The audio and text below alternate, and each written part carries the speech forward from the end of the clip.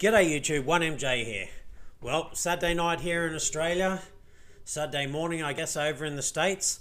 Not a lot of crypto news at the moment. Obviously, over the weekend it slows down a little bit. But this is something that makes me even more bullish. Even though everyone's a little bit bearish at the moment in the short term, this makes me even more bullish in the long term.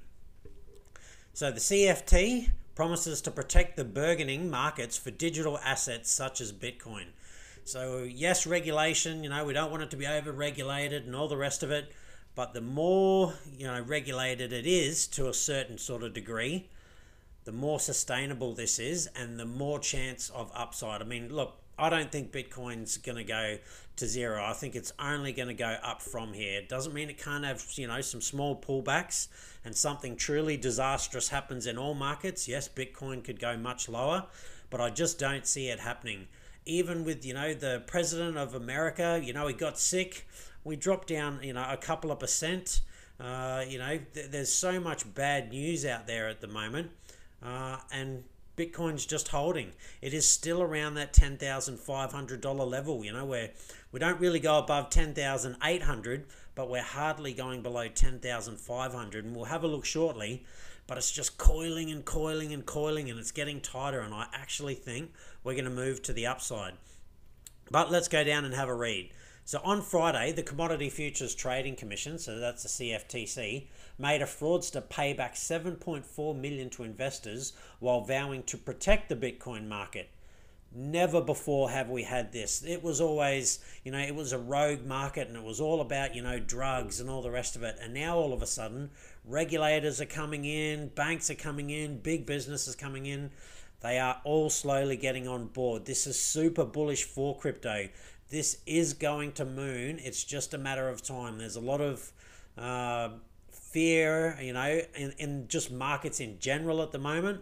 Once that all sorts itself out, and it will sort itself out eventually, Corona will eventually be sorted, the money situation will be sorted, and when that happens, crypto is going to be massive. And this is part of the reason they're regulating it. They want to protect people from it. They want to hopefully try and get away from, the gold market being manipulated, and they'll do the same thing with Bitcoin. Make sure that doesn't happen, or at least try as best they would. That's a little bit iffy about, all of that stuff. I'm sure it'll still be manipulated by some, and, depending on who manipulates it, very little will happen.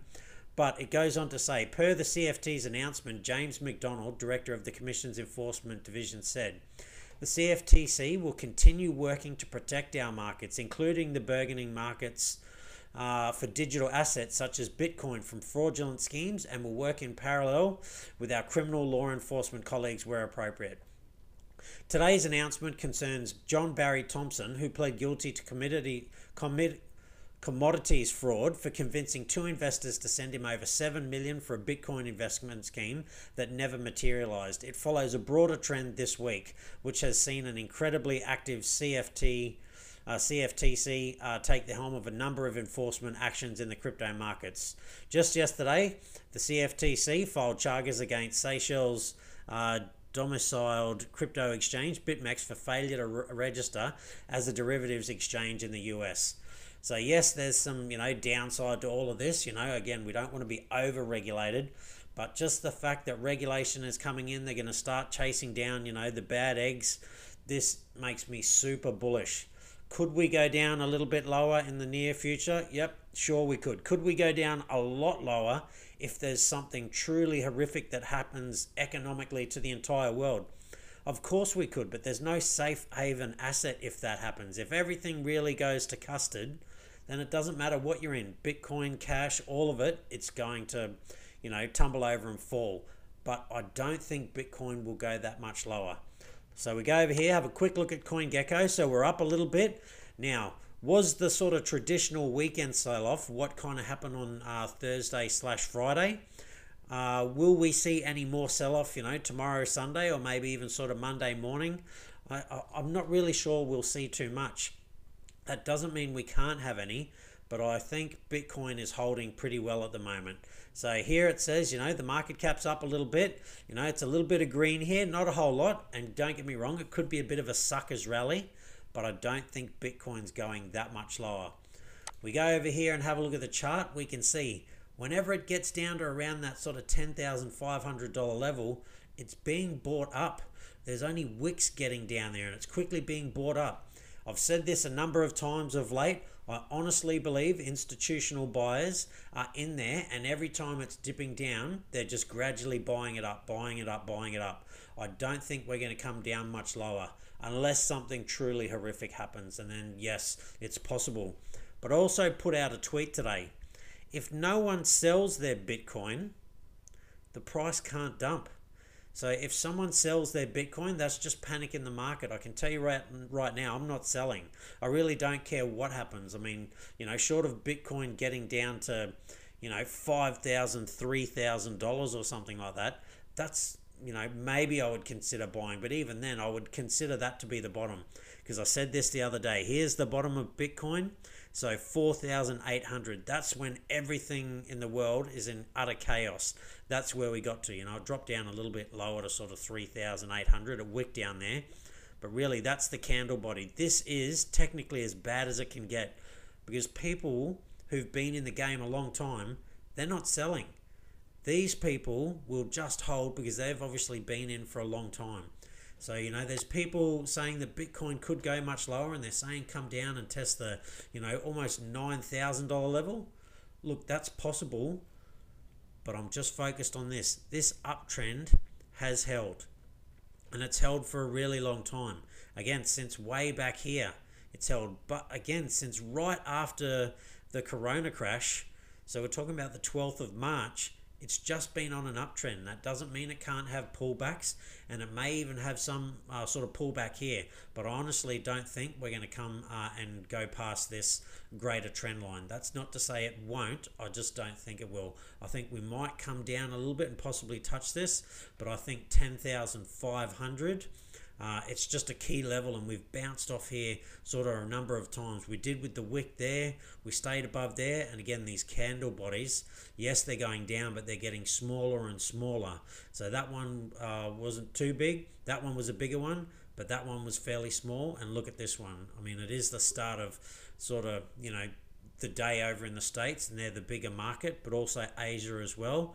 It seems to be holding pretty well. So for me, I'm not too panicked. This news that the CFTC is going to, get in and really start to crack down on the bad eggs in the market, that just makes me more bullish. I'm not buying any Bitcoin just at the moment. I am waiting to see what will happen. I have some orders in for if Bitcoin somehow does go down to 9,000, I'll buy some, and if it goes down to 8,000, I'll buy some as well. But I honestly don't think those orders are going to get filled anytime soon. I have an order at about 10,300, and I'm not sure that that will even get covered. It could do, but we'll just have to wait and see. And if I buy some at 10,300 and it drops down to 10,000, I'm not too worried, because it's not thousands and thousands of dollars or anything like that. And I do suspect if it comes down to 9,000, it's going to rebound pretty hard. But again, I really just don't see it happening. Everything's being bought up at that kind of $10,500 to $400 level. It quickly gets bought up. And I'm not sure we're going to push through there. There is a lot of talk that, there's going to be a new stimulus package out soon that has, got some people pretty excited. But I guess we'd have to check the fear and greed index. So let's have a look. What do we got here?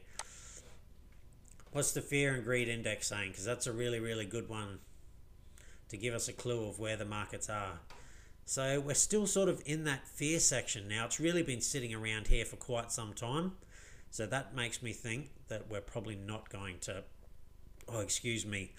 tumble over and go much lower. Generally, other than when you're in a bear market, but I believe we're in a bull market, if you're in the fearish side, chances are it's probably going to go up. And likewise, when it starts to get in, over enthusiastic and all the rest of it, then that's when it usually takes a big old, retrace. That's, from my experience watching the markets over the last few years, this is a fairly good indicator, but it is still kind of neutral at the moment. So this doesn't guarantee that it's going to go up. But in a bull market, if you somehow start to get down here, that's generally a good time to start, if you're into, longing the market, longing and shorting and all the rest of it, this would be a good time to start to long the market. And then vice versa, when it gets way over here and everything's really exuberant, if you're into that kind of thing, leverage trading, that's the word I was trying to think of, that might be a time to start, looking at shorting the market. Now, I don't leverage trade. I don't really trade at all. I do a little bit of swing trading here and there, but I'm mainly just an investor. Again, I built my position a number of months back, not long after the coronavirus dip, and I've just been sort of DCAing in after that. But at the moment, I am wait and see what happens. Anyway, sad day evening here. I'm not going to take up too much more of your time. For anyone listening, if you're invested and you believe, just hold. It won't really matter what the market does in the long term.